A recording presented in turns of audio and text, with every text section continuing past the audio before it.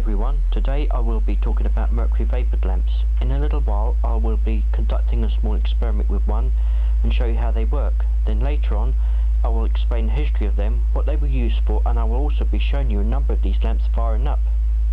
Here I have some very interesting collections. This one is a 50 watt and that one is an 80 watt. I'll get them out of the packaging for you to see. Now you can see the difference in the sizes.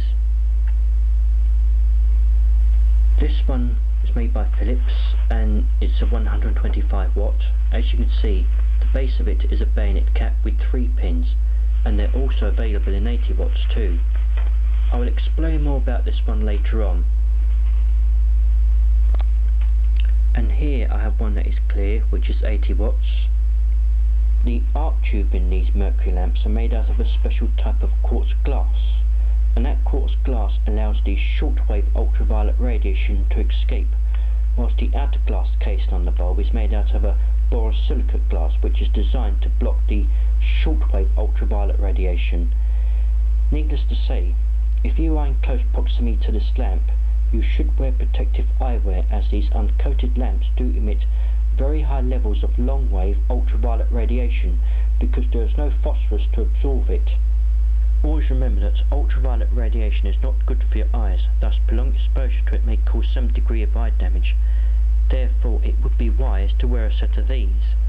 However, this one with the dark shades would offer more protection, as it's specially made for gas arc welding and is designed to block both the intense infrared and ultraviolet radiation. Although if you do not have a set of protective eyewears, then I would strongly recommend standing at least 60 feet away from this bulb. Remember, your eyes are very delicate and it's always better to be overcautious than undercautious.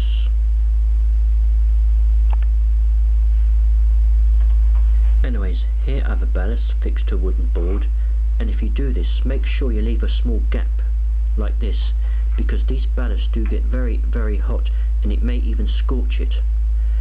The great thing I love about these Mercury lamps is they require very little control gear, unlike sodium ones require igniters and capacitors. All that a Mercury lamp requires is just a simple ballast and a capacitor. In fact, you can even run one without a capacitor. These bulbs work similar to that of fluorescent lighting, where a starter lamp strikes the tube. The only difference between them is the starter lamps are built inside Mercury lamps and it is linked to that metal rod. It's that little black thing. This white thing is a connector block which supplies power to the ballast. To the left is a dimmer switch, which is part of this experiment. Then to the right of that is the socket that supplies power to the lamp, and this is the wiring. Red is for live, positive, the black is the neutral or negative, and finally the green is the earth, but if you live in America it's known as the ground wire. This is my E27 base adapter for the Mercury lamp.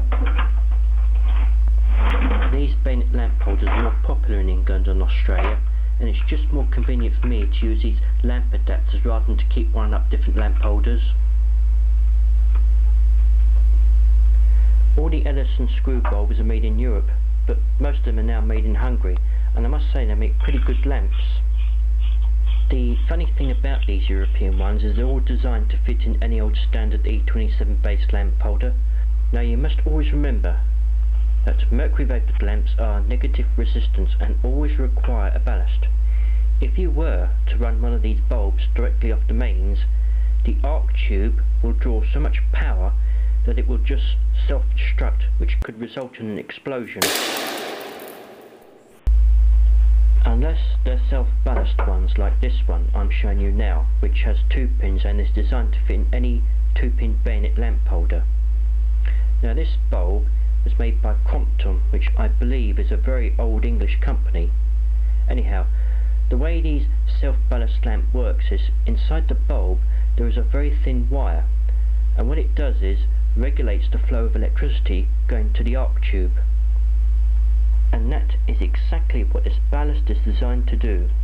If I were to remove that outer metal casing, you will find a coil of wires similar to the one on this dimmer switch. Their job is to regulate the flow of electricity. Of course, in order for it to work successfully, they would have to be insulated with a special type of heat-resistant varnish, otherwise the electricity would just simply short across them. Okay, I am now going to conduct a small experiment which I spoke to you earlier on. I am now connecting the lamp to the unit by the adapters, lamp holders to the socket. I am running this bulb off that dim switch. At first I thought this experiment was never going to work, but it did.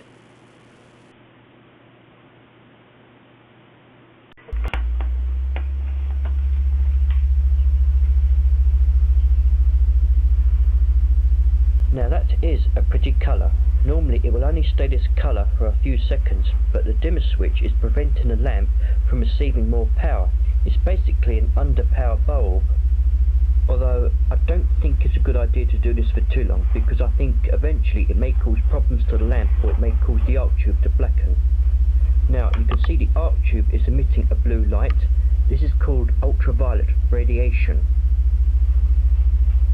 The reason why the outside of the lamp looks pink is because the outer casing of the bulb is coated in a phosphorus paint, which is designed to convert some proportions of ultraviolet emissions, mainly the rich blue rays, into red light. As I increase the power, the lamp is emitting more of a whitish purple light, and after about 5 minutes it will shine bright white. It's a bit like looking at a set of coloured lights at a disco party, and if they're blue, green and red ones shining on the floor, as you can see in this diagram, it will make the floor appear white.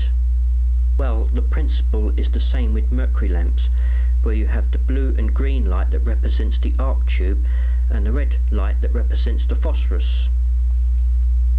In fact, more light is generated from the phosphorus than the actual arc tube. This is why coated ones are more favourable over clear. Believe it or not, these lamps have been around a very long time. They were first invented in 1901, and back then they would have been clear glass ones, just like this one.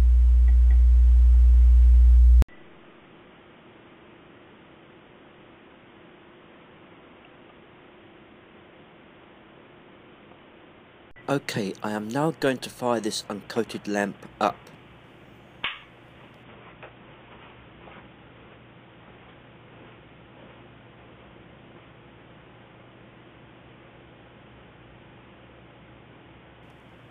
As you can see, the lamp looks very blue, but once it is powered up, it will emit a very bright silver coloured light with a slight bluish green hue, although it will make everything around it appear green. The colour rendering index on these lamps is so poor, that's why you rarely see them used in road lighting. This book belonged to my great-grandparents, and I think it was published back in the early 1920s.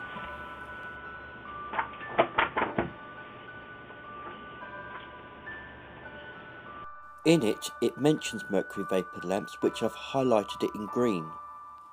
And it says they were used for treating people with certain illnesses like rickets or vitamin D deficiency due to their ultraviolet rays. On this page there are children undergoing treatment under these lamps. Because the colour rendering index from these lamps is so poor, in the 1950s manufacturers began coating them with phosphorus in order to counteract this problem.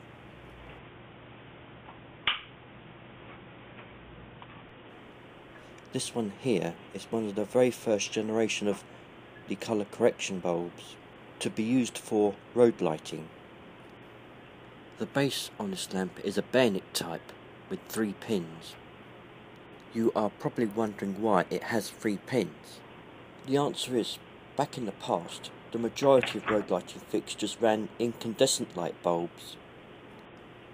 And this was to prevent the lighting engineers from accidentally running these on incandescent fixtures.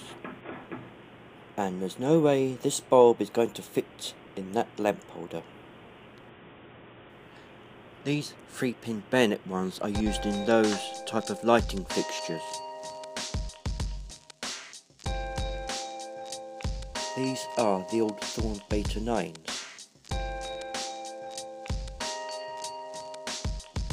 I remember these from when I was a kid. They used to light up our side streets where I used to live. I was told they were first installed on our road back in the early 1960s. What I liked about these ones was they didn't cause any light pollution, which leads to sky glow at night time, because the bulbs were tucked inside the aluminium shell.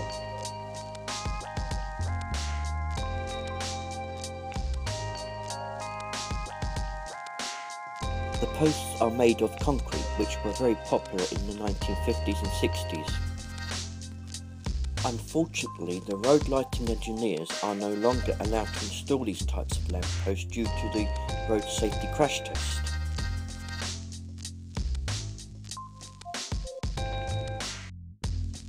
Those old lighting fixtures are controlled by a timer switch, which is located on the bottom part of the lamppost, where the metal door is.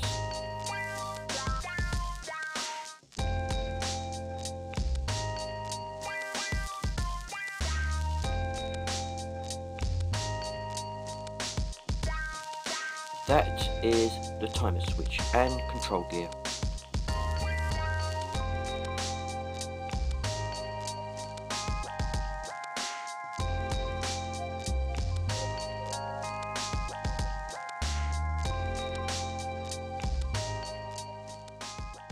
Which turns the lamp on at dusk and off at dawn.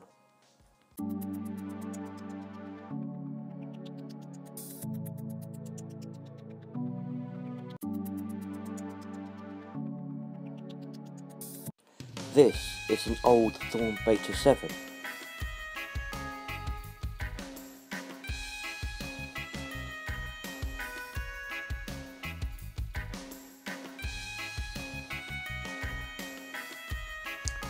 That one is an old vintage Mercury lamp fixture, probably installed in the early 1950s.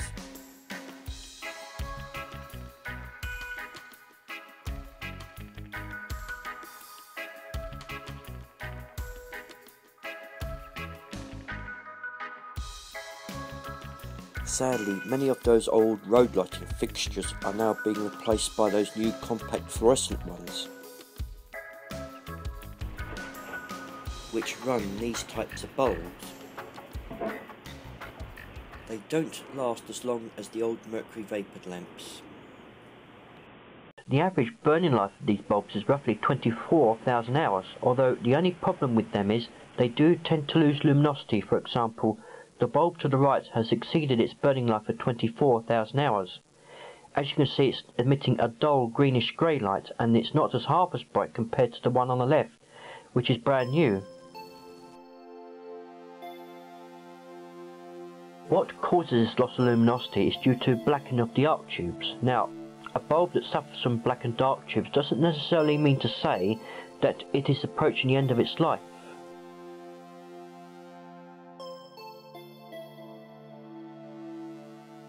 In fact, they can carry on burning for much longer, and sometimes this can also happen to newly manufactured bulbs. The only problem is they become very, very inefficient whilst drawing the same amount of power and only emitting half the amount of light. On this bulb, I'll just focus it up to the camera, hang on. You can see where the arc tube has blackened somewhat. And compare it to this one where the arc tube is clear. Also, some newly manufactured lamps may emit a slightly pinky hue. However, after 1,000 hours burning life, the lamp will lose that pinky hue and look more natural white. Did you know they were also used in light beacons on top of traffic islands? Although many of them are now being replaced by LED lamps. Okay, I'm now going to fire these two lighting fixtures up. The lights reflected off the window is the true colour of the Mercury lamps, because the ones you see directly kind of messes up the colour balance on the video camera, or I think it's called the white balance. And by doing this, it just saves me using a lens filter.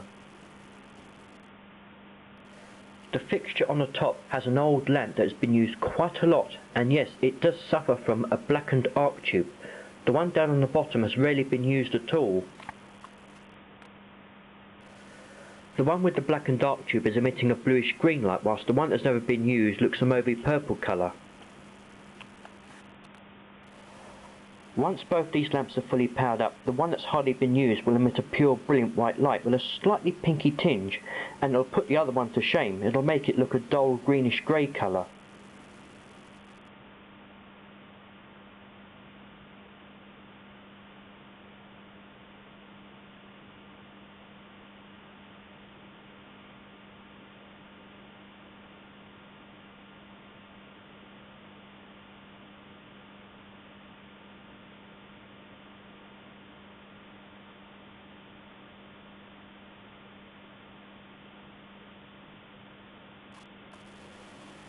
Well, the lamps have almost reached their full brightness, but that's it for now. I hope you enjoyed, and please feel free to comment, rate and subscribe. And thank you very much for watching.